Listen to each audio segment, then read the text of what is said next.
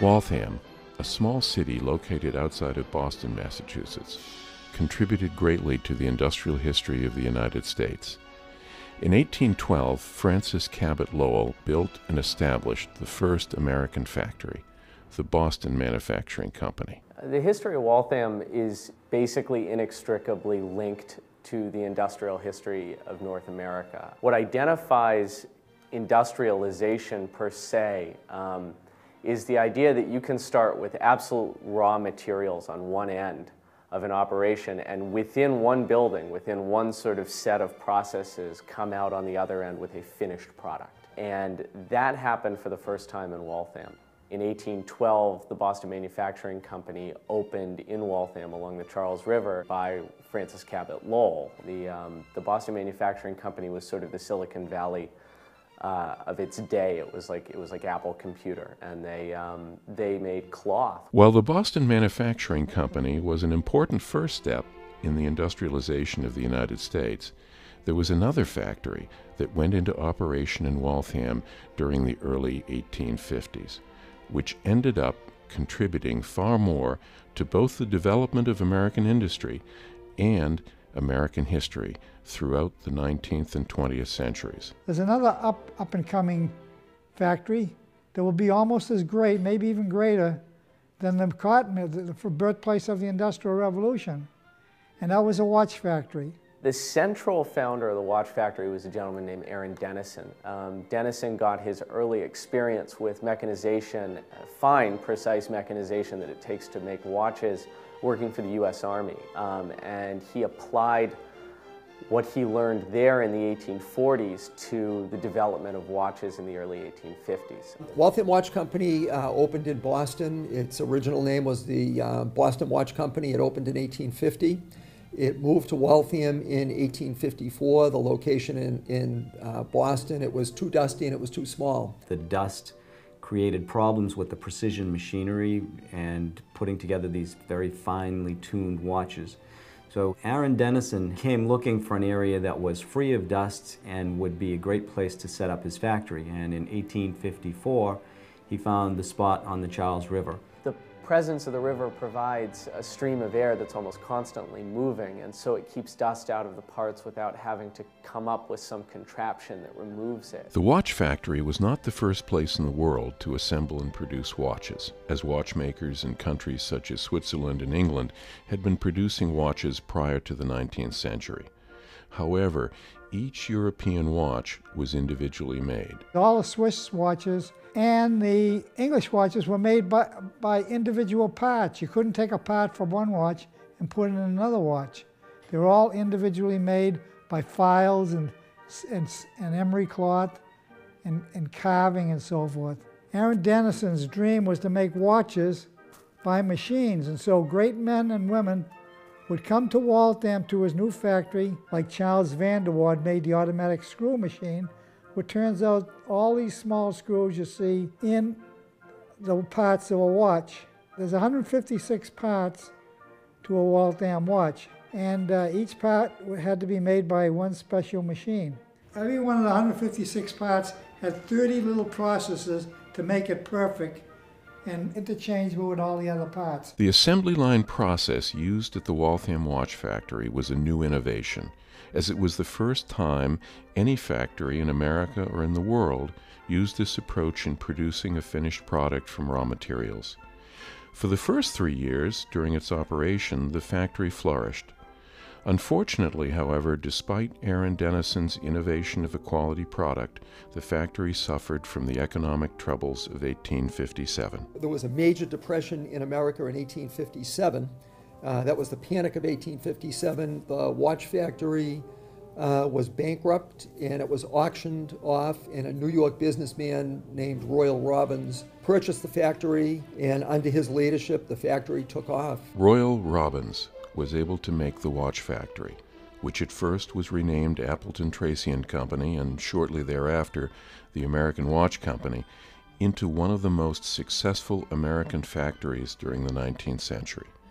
Two important events in American history that took place after the change of ownership assisted the watch factory in blossoming: the arrival of the American railroads and most notably the American Civil War.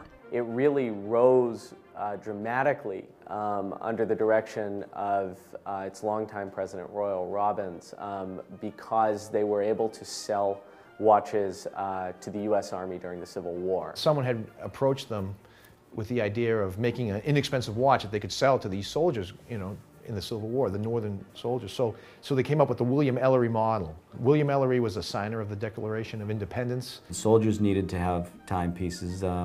It's always a lot better to conduct military maneuvers when your timing is accurate. And so it was important to get watches into the hands of the soldiers. The watch factory managed to do that because of its ability to do assembly line production.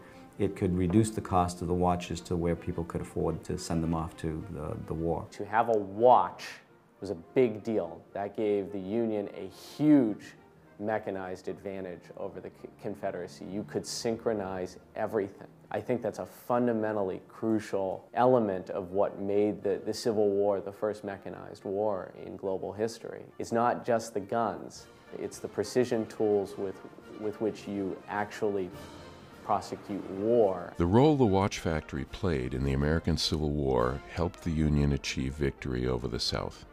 Even Abraham Lincoln owned a Waltham watch. Along with this great contribution to the country, the watch factory also helped the railroading industry by producing railroad watches. The mass production of these watches contributed greatly to the safety and improvements of the railroads. By the time Waltham came into business, the railroads were just starting to go. And that was another need that developed. Because these railroads, they shared track. Waltham actually made the first watch specifically for the railroad, which was the Crescent Street model, 1870 Crescent Street. The highest grade railroad watch Waltham made was the Vanguard. The watch had to be open face, like this, and they had to have clear Arabic numerals, like this. Lever setting, you have to actually physically open the bezel, and there's a little lever. See the little lever sticking out? And then you can move the hands back and forth. And then when you get to the correct time, you put the lever back in. That was a feature that was required on railroad watches because what happens is they were afraid that the stem might pull out when it was in the conductor's pocket. With all the contributions the watch factory was making to the progress of America, the reputation of the factory grew and became well known throughout the country and the world. Beginning with the marketing of watches to Union soldiers and railroad men, the watches began being bought by the common American man and became one of the most popular American products to own. With the revenue being generated from the sales of these watches, the factory was able to undergo a major rebuilding and renovation that turned it into a structure unlike any other around the country. Originally, the Waltham Watch Company was made of concrete. It's the first building in America to be made of concrete, the first factory. And the problem with concrete is it crumbles. It was rebuilt with brick. And it's an interesting design. It's a wonderfully designed building, a lot of nice architectural features. The building is very unusual in that it's very, very narrow front to back, but is very long. And each of the wings is designed the same way. And it's a magnificent structure architecturally. I believe it was the largest contiguous space in the world for something like 50 years. It was the largest watch factory in the world. So these high vaulted ceilings, these huge windows that set right on the river. It's sort of idyllic. The windows had to be high because they let so much light in so that you could actually look at the watch parts and really do this before electrical light. The high windows allow you to open them and get fresh air moving through. The high ceilings allow hotter air to collect at the top, the cooler air is at the bottom, so it doesn't affect the metals and the watches as much. It really was an elegantly conceived structure. It somehow seamlessly balances things that human beings need with what the actual process of manufacture needs to achieve. I would imagine compared to these very dark, dim, low-ceiling, hot, anthrax-ridden cotton manufacture buildings that you find all over New England that were everywhere then, this place must have looked like a castle. The design of the building, which respected the workers with its clean and healthy work environment, was not the only benefit the watch factory had to offer employees. Dating back to the years of Aaron Dennison, the factory had always provided its workers with numerous benefits, many of which were never before offered in other American factories. Dennison was a devout Swedenborgian Christian. That meant basically that he treated his laborers incredibly well. Swedenborgians believed deeply in acts of charity. Dennison's religiosity really affected how he ran the company. Even though it was a short tenure, I think that it was probably impossible for Royal Robbins to backtrack and remove the rights that had been given to those workers. It was a very paternal company. You worked for Waltham Watch, you probably lived in Waltham Watch Company housing, and your recreation was Waltham Watch also. So it was considered an excellent company to work for. They offered, for that period of time, high wages. They had all kinds of benefits. They had company boarding houses. They had company sports teams, company picnics. And they also had a babysitter's place where mothers could leave their babies. They had a club called the Riverside Club. Inside the Riverside Club there was a gym, there was a bowling alley, there was a cafeteria, there was a pool. Effectively, no other factory had operated in this way. And in part, when the watch factory opened, I think this was because the laborers were almost all Yankees. The labor was highly specialized. To make watches, you have to have tremendous skill, even for the smallest of tasks. And I think that really affected how they were treated. The benefits were greater at the factory than at any other operation in the country. They had health benefits long before almost any corporation or company in American history. It was very progressive, but definitely also of its time. Another interesting benefit the company offered was company dormitories and housing set up near the factory. One of the most notable and primary dormitories was the Adams House, which still exists to this day. The dormitories offered clean rooms and meals to the watch factory employees. By the turn of the century, the watch factory, which by this time had been renamed the American Waltham Watch Company, had become one of the greatest companies in both the United States and the world. During the American Centennial Exposition of 1876, the watch factory won the top prizes for precision manufacturing. With the popularity of both the watches and the factory, the city of Waltham became known as Watch City. Its assembly line process set the standard for industrial production and attracted the attention of soon-to-be industrial tycoons such as Henry Ford, whose tour of the watch factory inspired his use of the assembly line in automobile manufacturing.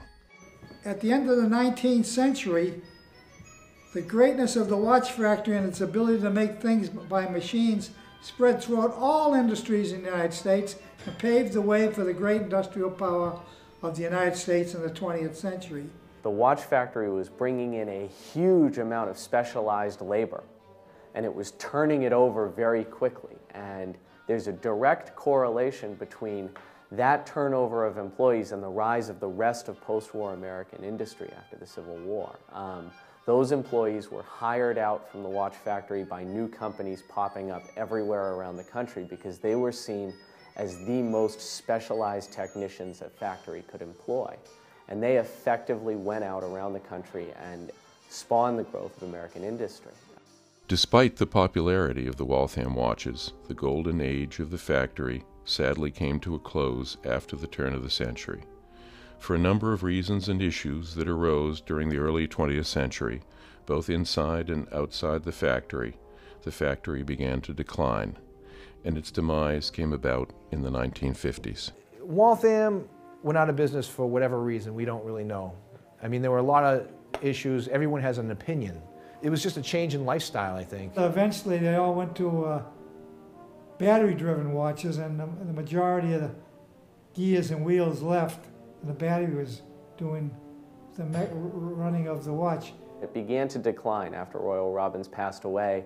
Beginning in 1900, really beginning with the changing of hands, the Waltham Watch Company begins to suffer a pretty perceptible decline.